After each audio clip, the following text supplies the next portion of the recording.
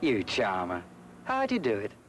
Apart from my magnetic personality, I think it was the suit that got her going. Now, I'm not sure whether it was the lapels, the very fitted jacket, or the flared trousers, really. Now, if it's a stroll by the river in the morning, it could very well be the car-down blazer. With, of course, the off-white raincoat in case of emergency.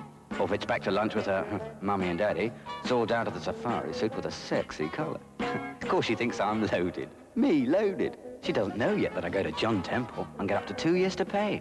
Around the same price weekly as 3 or 4 pints. Sandra, darling, be ready for me. I might break loose tomorrow.